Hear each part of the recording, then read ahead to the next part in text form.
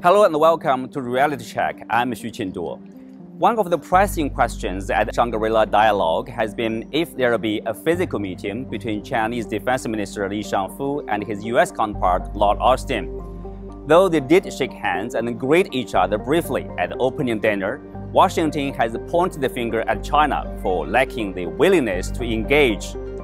This reveals some deeply rooted problems of US policy and practices.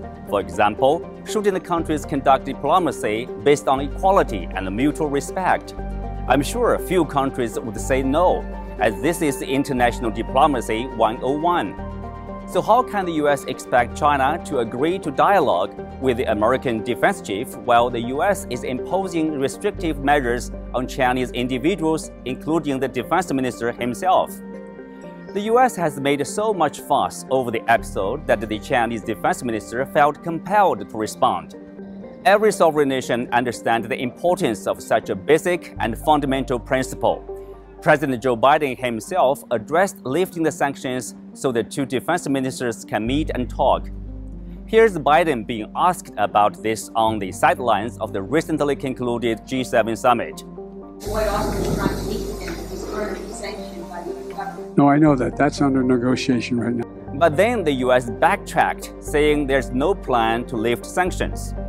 The obvious conclusion is that the US doesn't seem too motivated for a formal meeting between the two defense ministers at the Shangri-La Dialogue, and the lack of a formal communication between the two arguably most powerful militaries comes from US unwillingness to engage, not China's. If the US won't remove obstacles for bad communication with China, then why the urgent messaging that the right time to talk is now? It seems almost like a pretense, if not outright hypocrisy. The lack of mutual respect and mutual equality can unfortunately be seen everywhere in US practices. For example, the vague term rules-based international order is by nature a self-serving practice with little respect for other sovereign states. 其所谓的基于规则的国际秩序，从来不讲清楚是什么规则，谁制定的规则，采取的是例外主义、双重标准，维护的是少数国家的利益，遵循的是少数国家的规则。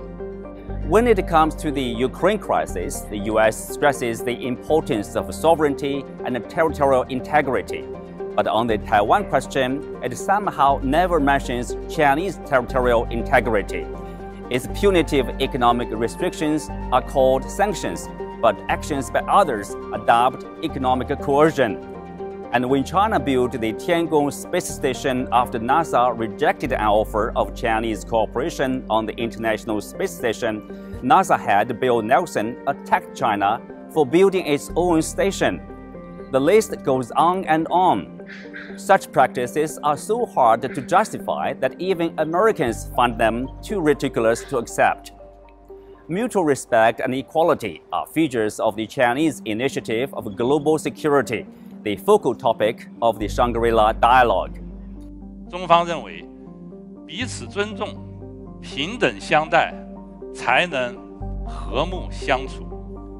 坚决反对把自己的意志强加于人，把自己的利益凌驾于人，把自己的安全建立在别人不安全之上。 Contrary to the practice of US forming security camps like AUKUS and the Quad, which often divide and destabilize a region, the Chinese security concept focuses instead on inclusiveness, taking into consideration the security concerns of everyone involved. The practice of respect and equality has likely played a role in China's global diplomacy. For example, China has become a major trading partner of over 140 countries and regions. Security-wise, China's efforts are also winning international support. Following the successful mediation for the rapprochement between Saudi Arabia and Iran, China's peace proposal for the Ukraine crisis was widely lauded among the global South in particular. Maybe if the US treated others with equality and respect, global security might not be such a pressing concern, and simple open dialogue could replace pretense and false accusations.